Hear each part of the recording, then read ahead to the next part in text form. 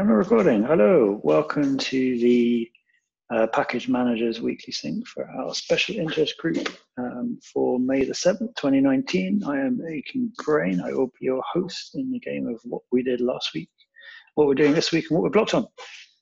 I will go first. So last week, I was trying to work on some like the conversion of the Unix FS importer for JS IPFS from callbacks to async await. That's still ongoing because it's mostly done. The last kind of piece of the puzzle is the trickle-dag importer, and I think there are some incompatibilities between JS and Go, so I'm trying to bring the JS implementation in line with Go, but it's meant trying to run all the interrupt tests, which means then integrating everything with JS IPFS as well, which would have been the next step of what I was doing, which I'm having to do at this step, because the algorithms look different, which is a bit weird. But yeah, so that's going to be me. Also, tomorrow I'm going to be working on the libp2p workshop with Jacob for IPFS Camp.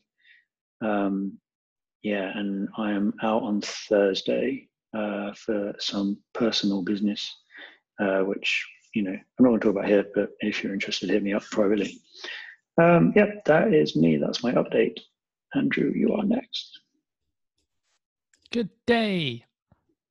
So last week I spent quite a lot of time researching different elements and challenges involved in decentralized publishing. This was inspired by a call we had that I'm not sure I can talk about publicly yet, but it should be talkable in a couple of weeks, I think, once the public announcement is made. But basically, kind of went fairly deep into what would be involved in making decentralized publishing for a given package manager possible, and some of the challenges and some of the different kind of opening the many doors of what different routes you could take, what things you might get as benefits, and comparing and contrasting that with more centralized existing systems. I don't really have a conclusion yet, which was requested almost as soon as I'd published it. So definitely going to spend some time this week kind of polishing that off. I might move it out from being a GitHub issue and put it into an actual file in the repository for like continued improvements and pull requests, etc., rather than it just being an issue. But it feels like that was a good place to put it initially to see if there was any discussion. If anyone wants to talk through any of that, then I'm free all week to kind of drill down on any bits that haven't been clear. I also did a little visualization of Eric's cladistic decision tree of IPFS support. Let me just try and share my screen real quick. See if this works. There we go. So this is literally kind of a copy paste of the textual content is linked in the notes for this call of Eric's issue that he wrote up, but trying to visualize it as a decision tree rather than as a nested pile of unordered lists.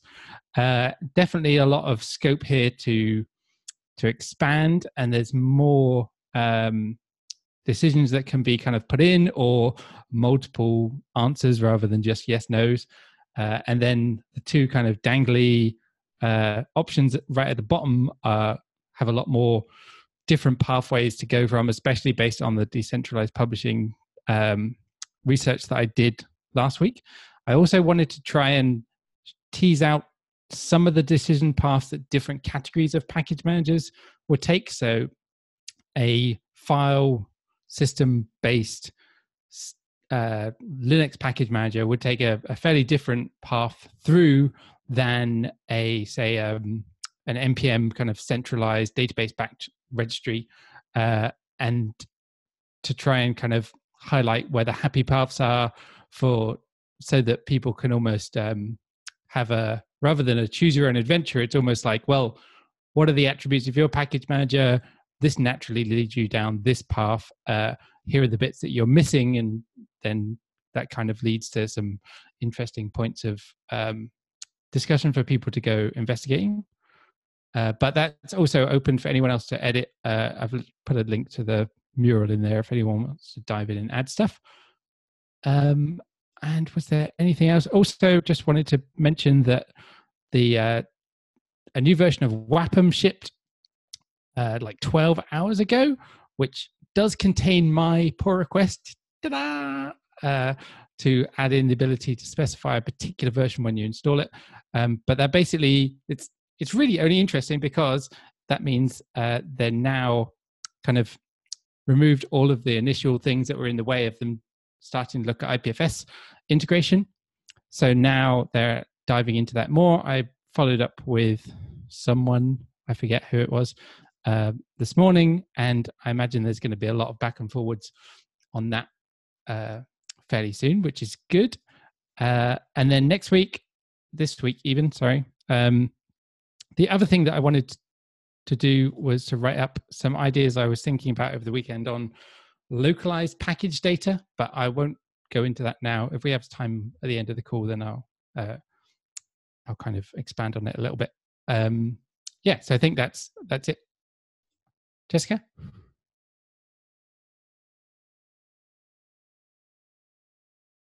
Sorry, you probably hear a coffee grinder. I apologize in advance. Let me see. So I went through and diagrammed out the audience segments and their pre-IPFS enhanced pain points and their existing communications channels. So this is all in a mural doc, which I can share my screen. If I can find my screen on a single screen to share. Let's see here. Let's try that guy. Let's see what that gets me. Oh, come on. Forgive me.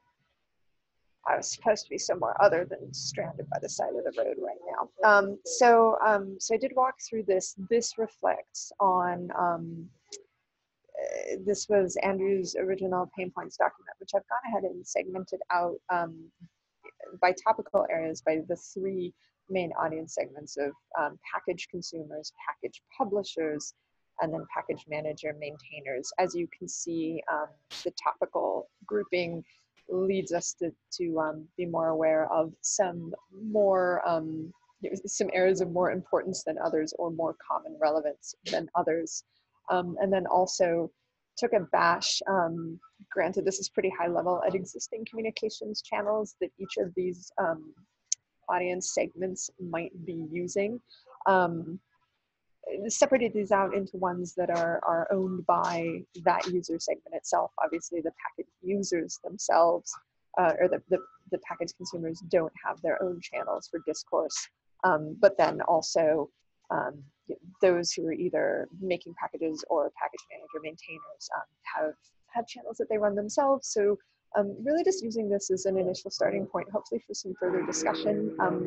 In a future world, I'd like to see some of these pain points up at the top here separated out into things that we could actually maybe use for like priority weighting or even generating user stories as time goes on. So like I said, this is pretty high level, and I would greatly appreciate any thoughts any of you all might have on next steps for this. I've got some ideas, but I'd like to get everybody else's thoughts as well when you have a chance to look it over over the next couple of days if you get a chance. So that link is in the document today's notes. Additionally, get back into today's notes, I can see what else I wrote. So going on that, thank you so much, Andrew, for turning the cladistic tree into a flowchart, because that was sort of next on my list of things to start visualizing. I might want to take a look through the tree and sort of expand on that a little bit more, as you've noted.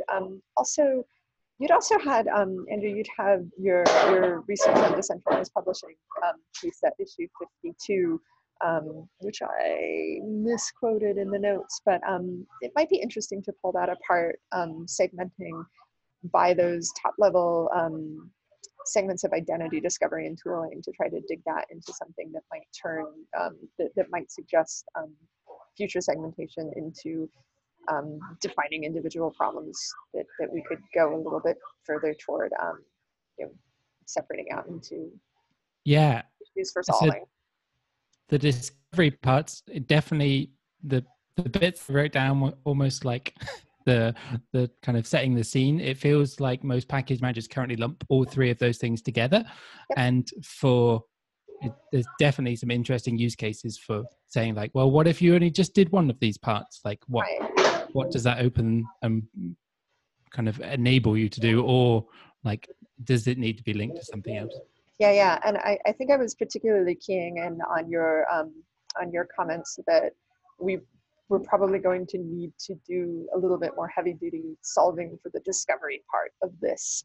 And that at least is something that I am not lacking the technical expertise to be useful to help in. So that's something I'd like to dig in a little bit further, but I think sort of my next steps is to go through those documents, those issues, and try to at least get something into, I don't know, a more segmented format, and then we can talk about maybe how we want to represent that, maybe even within the package manager's repo. Maybe we actually want to sort of split these things out by topic. I'm not sure if that's too segmented at this point in time, but. Well, feel free to rip it to pieces. All right. Exactly what it's for. Awesome. So I'll keep plugging away at that. If I ever get the car fixed, I will be in Vermont the rest of the afternoon helping some people defend their theses. But if you need anything in a super hurry, Slack on my phone or whatever. Thanks, guys.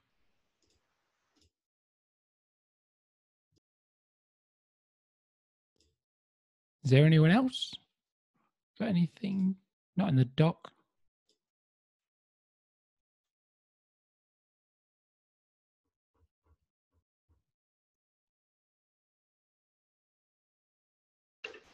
I think that's it. Any other business?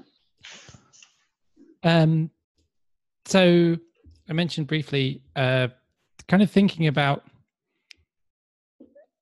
based off this kind of idea of what happens if you can put a package manager break it into the pieces that it is kind of composed of. Generally, most package managers end up as combining them all together, often because the database that they use gives them almost all of those different functions built in. So it's quite easy to then go like, oh, well, we can have our search and our resolution algorithm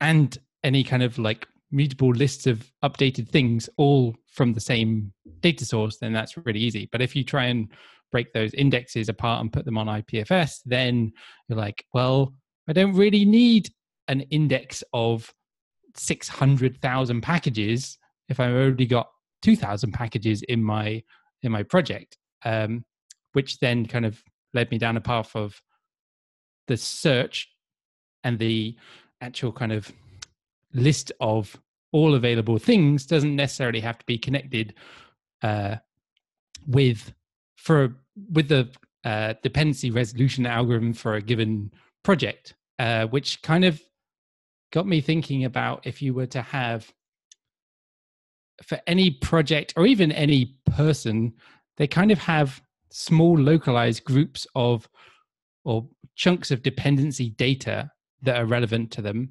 metadata and actual package contents. But that data isn't humongous. It's probably like under a gigabyte for the biggest kind of packages, or sorry, not packages, software projects. You can imagine the kind of thing that would end up wrapped up inside of a Docker image with once it's all kind of been installed and compiled. That kind of size of data becomes interesting because then IPFS actually like can fairly easily move around and comprehend small chunks of or groups of data rather than trying to say like, oh, you need to mirror the whole registry, that you could potentially even say like, rather than being completely decentralized, if you had centralized services, you could almost say like, can you import my package dependency tree into the service that I want to start using? And it actually uploads the package data, metadata, and like source code into a particular service without, and if it's all done via IPFS, you're essentially making pointers to snapshots of those like those pointers to the data that's specific to a given project. You could actually make a certain amount of portability rather than having to be pinned down to like, oh, well, for this to work, we're going to need to mirror a whole registry, or at least to be able to proxy back through to the original registry. What would it look like if you were to say, like, rather than just a lock file that contains a manifest that points to some registry URLs, could you have kind of either a file or some kind of archive that was the full pile of everything that you would need for a project without it being like installed into a Docker image? Not exactly sure what that looks like, but that feels like an interesting area to go when specifically related to IPFS, because many of those chunks of data inside that that like archive for a given project would be shared between projects, especially for all the kind of popular bits of dependencies. So you potentially have kind of similar users end up sharing a lot of their data, and especially for people that are using the same kind of projects, without needing to have to rely on having the full list. And that still means you need a different service somewhere else to do search and updates, to be able to find new packages or to hear about updates to existing packages that you care about. But it means that you can slightly separate their concerns a little bit, rather than having to kind of solve all three discovery problems at the same time. So I was thinking I'd write some of that up and try and connect it with some of the lists of problems that Jessica's been pulling apart as well, because that feels like a good place to go back and have a bit more of a think about. Oh, go ahead, Jim. Oh, you were talking about, I think it would be actually sort of interesting to have a service that sort of tracked, like as a coder, like as you're working on code, what your live set of dependencies are on the code that you're working on over time. Like last week, these are the dependencies I was using this week. What was I working on 6 months ago? And like, if you could sort of like track the dependencies that were sort of hot at that time. And that actually has some interesting capabilities too, if you were actually sort of willing to share that, maybe in a private setting with some other people, because you could actually do sort of like TF, IDF, sort of natural language processing style matching, and like actually say, hey, you're working on this thing 6 months ago. Somebody just started working on, similar set of dependencies. Maybe you should go talk to them. It's sort of novel use for this data, but yeah, having that kind of maybe opt in to sharing a certain amount of that data at a high level would allow you to connect with other people, especially if you're saying like, oh, well, I'm working on an open source project, so like I'm up for sharing this more than say a closed source private project. Yeah, like it might even work like within like, like protocol apps, like what we're doing, because people shift around from different projects, and you're working on a bit of code that has a lot of similar dependencies as something that somebody else worked on previously, but you just didn't even know that they were working on that. And then they could just, it could be like, hey, you should probably know that this person was working on something. It wouldn't know that the actual code is the same, but it would know that you're working with the same set of libraries.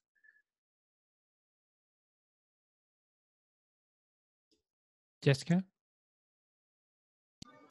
So this is a little bit more of an administrative or a GitHub hygiene question, but going on from your document and having these sort of, I really like the high level categorizations of dependencies, discovering and tooling.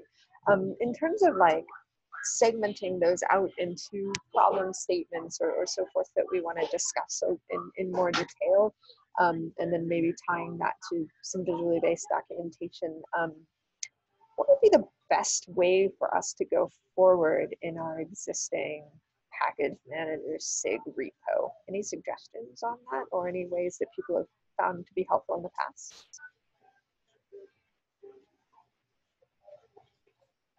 Yeah, our repo setup is not particularly good for that kind of collaboration right now, because we're doing we're just throwing a whole bunch of things and issues and sort of letting them shake out. But I think we're at that point where things are maybe starting to shake out into more discrete categories. So I guess I was just wondering before we went forward with that, if you had any, if anybody had thoughts on the best organization.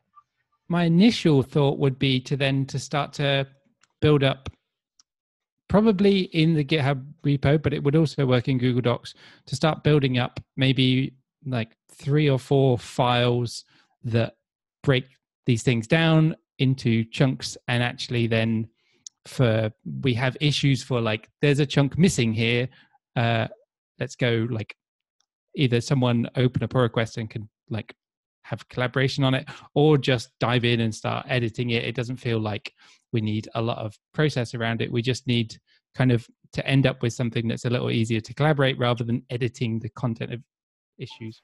Right, exactly. Just getting the issues to cluster, or maybe we could think about like how we might want to use like labeling, perhaps, might be another way to attack that. But I'll have a think as well. But yeah, yes. Sorry. Could we turn on the wiki for the package manager's repo? GitHub wikis are a bit, they're lacking in a lot of features, but it might be more pleasant than using issues. Cool. Good point.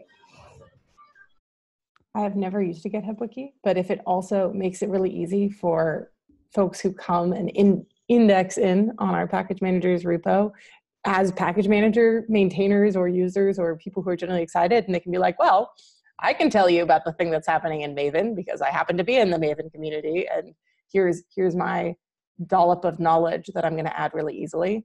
Like, that'd be real cool. I think that would help us scale out our contributors a little more.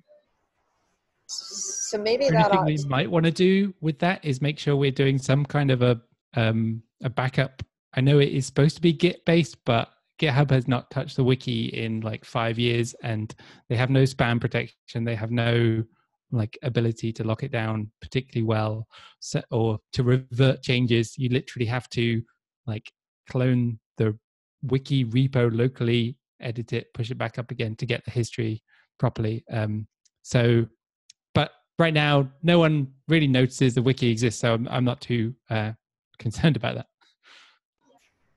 All right, so I will dig into maybe better ways to start organizing our larger overarching problems now that they're starting to get separated out into larger overarching problems. Cool.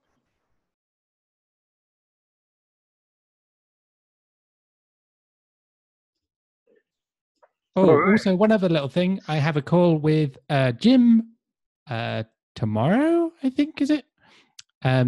To discuss some ideas for the mini projects work that he's doing, and potentially like bouncing some ideas around related to package management.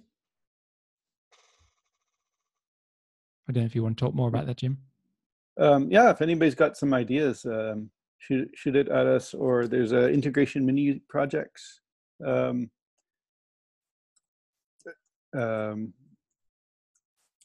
I'll just get the URL for it, and feel free to just drop ideas and things into this, into the issues there. And you know, they don't have to be a fully thought out. It can just be really half-baked ideas. Just put them in there, and some of them we might elaborate into being like a 1-week project. And even if I don't end up doing them, it's good to have them there, and then other people can sort of pull them off and work on them.